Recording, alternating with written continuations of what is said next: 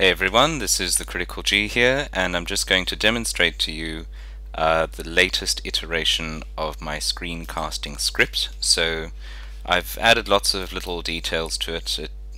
Just to give you the long story short, I record a video stream that is the X11 grab, so I record what's happening on the desktop, and I record what's coming in through the microphone as an audio stream. But then another little detail I have is that I use VLC to open up a little webcam window so you can actually see me through the webcam which runs on the desktop and which I make sticky so it's above all the other windows, so it sort of follows me around as I go through the different workspaces. So when you start with lots of different streams, then you have all sorts of other considerations. And one of the things that I wanted to do, I mean, I like to have a tidy kind of virtual recording studio, is I've got it to basically open up in the bottom left workspace, and then I resize the windows as well. So I'm just going to demonstrate that for you now.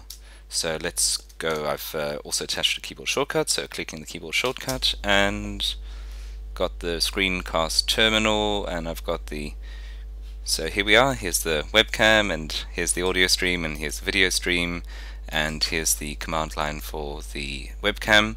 And so basically what I do is I've also got a keyboard shortcut that I've attached to xdotool.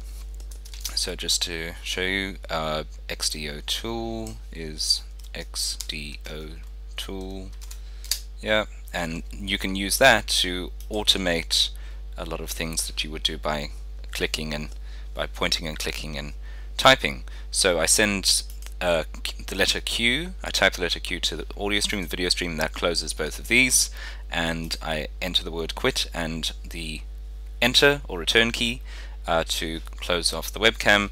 And then I've also got the rest of my script basically merges the streams and then sends the merged video up to YouTube. And I'm going to do a little bit more with it. I'm going to add an outro video, so I just need to work out how to concatenate using FFmpeg on the command line, and maybe do one or two other things as well. I wouldn't mind having like a little logo in the bottom corner, although the easy option might just be to open up an image on the command line and resize it and just have it sticky and above the other windows as well.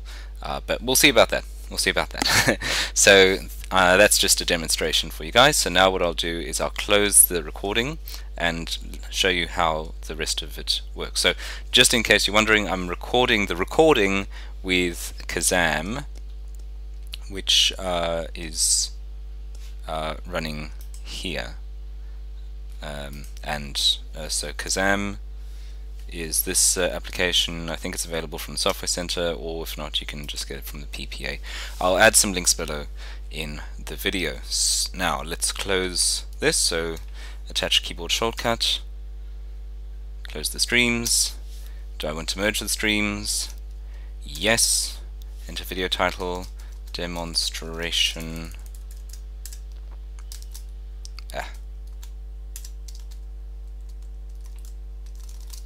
Of FFmpeg webcast. Okay, so that didn't quite go as well as usually what happens is it takes that name and then it uses that as the video title, but I'm not quite sure why that didn't work. But anyway, it gives you an idea of what's going on, and so it'll merge this. Usually it merges the streams here. Actually, I'll just try it again. Why not? I'm here already. It's usually very reliable, but of course when you want to show it off to people, it doesn't quite work the way you'd like it to. That's just the way these things go. Alright, so I've recorded a wee bit, and then I close the streams. And do I want to merge the streams? Yes. And I'll just call it demo. And so I've got FFmpeg to tell me the length, the duration of the video. So it's a 13-second video. Okay, thank you. And then it uploads it to YouTube. Am I done? Yes. and there's the screencast. So there's the video, there's the audio, there's the merged, there's video information file, and if I go to YouTube, then you will see, so you're getting to see the back end of the Critical G. Isn't it exciting?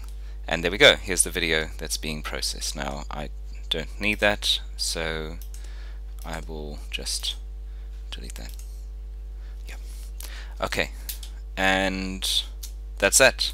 So that's how it works. So the video information file is just the ffmpeg-i output, and I have a script that just passes it to get the duration video information here. So it's 13 seconds. So that way, if it's a long video and I'm merging the two streams, if it's going to take a while, at least I know how long the video is going to be without having to go into this date stamped folder and work it out from there. So that's that. Thanks very much for watching, and let me know what you think.